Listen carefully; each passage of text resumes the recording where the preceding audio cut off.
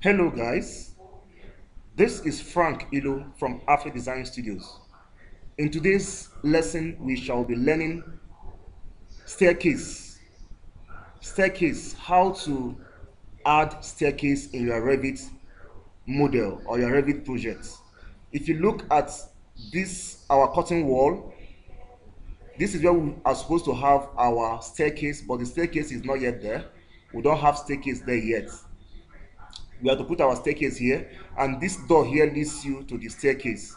How do you put your staircase inside the building or in the project? So to start immediately, we go to the ground floor level, the 02 GFL, double click on it. This is where the staircase should be.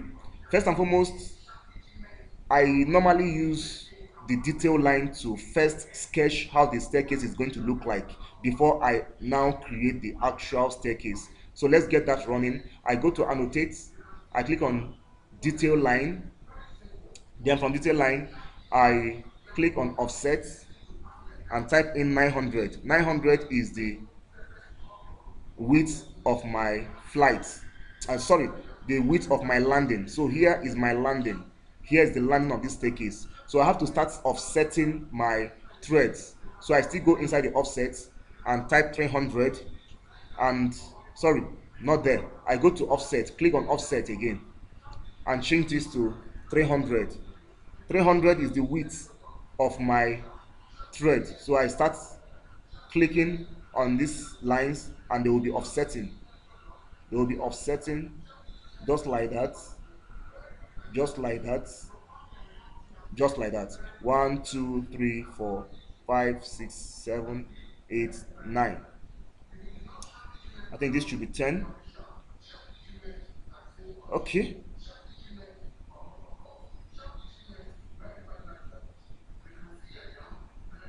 I think I have to make this 10.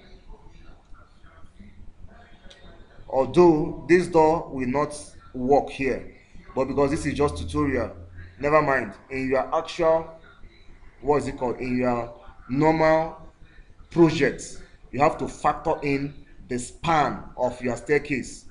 This door cannot work here, this door can only swing outside. For that reason, should I swing it out? Let me swing this door out. I click on this and click here. Yes, although this staircase is too close to the wall, but never mind, this is just a tutorial. So having sketched this, the I want the width of my flight to be 900 as well. So I click on annotate, go to detail line again, go to offset and type in 900. That is the width of my flight. So I click like this and come down here. I'm going to stop here. Then I click on this other one and go like this and stop here. So this in between is just free. This place is open, the middle is open. So having done this, I have to do the next thing. I press escape twice first. Then having done that, I go to architecture, click on architecture. From architecture, I'm going to go to staircase, stair. Though there are different ways to draw the staircase. If you click on this arrow, you will see the other part. We have stair by component and we have stair by sketch. Stair by sketch, you are going to use your hand to sketch it, but using sketch by component is like automatic. Okay, so we are going to use, what we are using now is stair by component. So I click on stair by component, I go to my type selector, I click on edit type, click on edit type, then I go to duplicate, click on it on duplicate. I come here and change the name because I'm duplicating this. I want my risers to be 300, so I have to type in 300 here. Sorry, my threads 300. My risers will be 150. My risers will be 150. So 150 millimeters maximum riser by 300 millimeters thread. That is what this simply means. So I click OK. Then I still come here again. For my riser height, I make it 150 millimeters. For my thread width, I make it 300. My riser height 150, my thread width 300. Then my maximum run width, which is the width of my flight, I make it 900. Then I click OK. After clicking OK, I still need to come here and change this to 900. My run width 900. Then I still come here. It is not yet over. I still come here. When I come here, it is asking me, where do I want this my staircase to stop? By default, Revit is leaving it at beam level. So you must come and correct this. Revit is always in the habit of suggesting for you. But if what Revit is suggesting for you is not what you want, you have to change it. So I have to change this and put it at first floor level. I want my staircase to go all the way to my first level, which is 04 FFL. I leave it at that point. Then I come here. It is which what this means is that base level is where the staircase is going to start from. It's starting from the 02 ground floor level, and top level is where it is going to stop. It is going to stop at my first floor level, that is 04 level. Okay, having done this, automatically Revit will give you the number of risers, which is 22 risers. So, and the actual thread is 300 millimeters. Then you click apply. Once you click apply, you now come here and click on these very points and click on this and go. When you go, you discover that the staircase, the risers are in the middle of this line. Instead of coming this way, instead of coming to your left hand side. So what are you going to do? Click on this arrow here. You can see the arrow here. Click on this arrow and select right. If you select right, it will go to the left side of your hand. It will go to the left hand side. So you move like this, and as you are going, if you look at the bottom here, be looking at this point, you will see something is written. Once you move, look at the place I showed you. You can see 10 risers created, 12 remaining. So as you are moving, it will be changing. Now it is telling you 11 created and 11 remaining. So I click at this point and stop. When I click at that point and stop, I'm going to turn like this and come to this other line and start here again. I'm going to start here and click here and move like this and come down. It is telling me 9 created, 2 remaining. So I keep on moving until when I see 0 remaining. You can see it 11 created and what? 0 remaining. Then I click. When I click there, I now come here and say finish edit mode. It is going to show me a warning, but do not mind this warning. Disregard the warning and click at the empty space here. So this is the staircase that I've created now. If I go to my default 3D view, you'll see it. This is it. This is the staircase running up to the first floor. But you can see through the glasses here, through the curtain wall, that this our staircase is being obstructed by this floor. The floor is obstructing it. So we have to cut open the floor. We have to open the floor. How do we do that? We have to go to first floor level 04 FFL and then click on it. Then I come here. When we come here now, we'll try to locate the floor. Just place your cursor on this wall here like this and go to your keyboard. You will see tab TAB. Keep on pressing that tab one time at once at a time. So I click on it once. You will see some portion of the building is highlighted. I click on it the second time. Only a few portion is highlighted, showing the floor plan, showing the floor slab. Sorry, you can see it. Just be looking at this point, this place. You will see the line. So I'm going to go again. I position it at this wall. I press tab 1, press tab 2. It has shown. Then I click. My floor is highlighted in blue. So as it is highlighted, I go to edit boundary. Once it is highlighted like this, I go to edit boundary, click on edit boundary. Then you will see the lines in pink. So this staircase is stopping somewhere here. So I have to draw a line. I click on line and start from where it stops. I click here and go like this. I'll stop here. I zoom in properly to make sure I'm at the right place. So I go like this. Then I use this trim to corner and trim this. I trim this to this. Mind you, I want to cut open this place. I want this place to be open, to be free. What that means is that the whole of this place would not be bounded by the pink line. It will be excluded. It will be exempted by the encirclement or the encircling of the pink line. The pink lines will not encircle or enclose this place. This place will be free. That means it is actually a void. So I click here and I click here to trim it. After 10 minutes, I go to, what is it called again? I go to finish edit mode and click.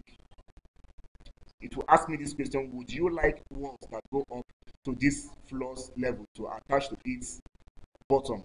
I would say no. Click on no. You can see the demarcation has been made. The whole of this place is now open. That is why the blue line, the blue color background is not reaching here. So this place is now a void at the stair wall. So I click on empty space. I can click anywhere here. So if I go to my default 3D view, you can see that it has been removed. It has been removed. This place is no longer a void. It is no longer a void. Let me go to the left view. So look at it now. This is what we have. The void that was initially here has been removed. So it is only stopping somewhere here. You can see the slab is only here now. The slab starts from here and ends here. Then from here to the end is nothing but a void. So that is how to cut open the floor slab in order to reveal the staircase. So this is how to create your staircase. But to round up or to conclude, I would also like to use the staircase method to create the step that will be here. Instead of using this type of step, I want to use the staircase method to create the step that will be here, so that it will enable us to have, what is it called? To have handrail. You can see that this one does not have a handrail. But if you want to create a step that has handrail, you have to use the staircase method. So that's what we're going to use here to create the step. So what we do, we go to the natural ground level, click on it. After doing that, you come here, you go to the stair, click on the stair. Then when you come here now, because we have already edited this, you don't need to come and go to edit type anymore. Just select this 150 millimeters maximum riser by 300 millimeters thread. That is okay for you, good to go. Then it will ask you the same question again. Scroll up. When you scroll up, it is asking you, okay, the base level is where? It is on the natural ground level. Then where is this staircase going to stop? It is going to stop at the ground floor level. This one is not going to the stair, is not going to the first floor. It is only going to stop at DPC level. So you select this one. When you have selected this, then you scroll down. Automatically, Revit will tell you that if you want this your staircase to stop at the DPC level, it means you are going to have 4 risers. That is what this means. Desired number of risers. There are 4. Automatically put them for you by Revit, by automatic means. Having done that, the next thing you have to select is the width, the run width of this your step. I want the run width to be 1.5 meters, which is 1,500. So I come to actual run width and put 1,500 here. 1,500. Having done that, then I come down. When I come down now, I have to start somewhere here. Anywhere. Let me just start from here.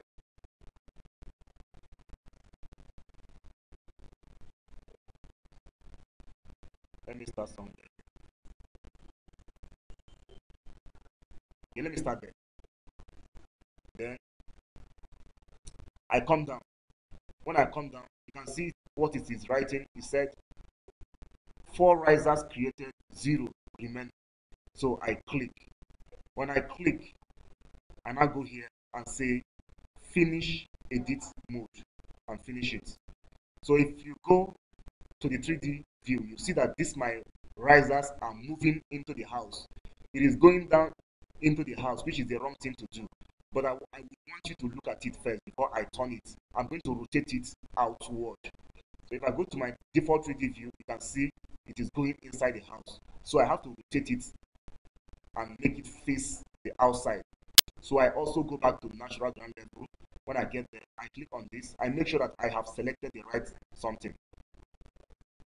Yes, this is the stair. I click on it. Then I go here. This is called the rotate tool. You can see my cursor. This is the rotate. I click on rotate. Then I can see this line, black line that is moving about. Make sure you station it. Make it to be straight, vertically or horizontally. So I make it straight vertically. Then I rotate through an 180 and bring it in here. Make sure it is straight. If it is not straight, if it is not straight, the staircase is going to be tilted. So I click. When I click, then I click outside. After doing that, I go to my default 3D view and see how it looks like. You can see I have the accurate something now.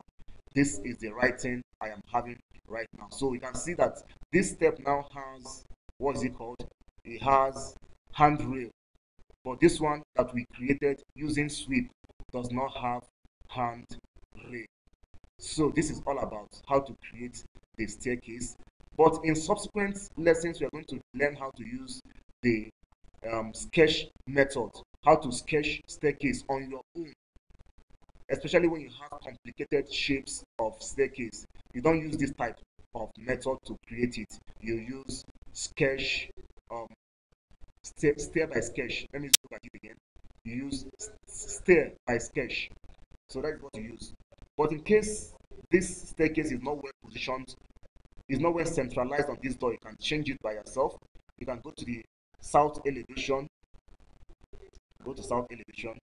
So click on this, click on the staircase, and using the arrow keys on your keyboard, you can be shifting it. I think it is better now. It is well centralized on the door, depending on what you want actually. So you can leave it like that and click outside. So if you go to your default 3D view again, if you go to your default 3D view, this is what you are going to have, and this is where this class will be ending.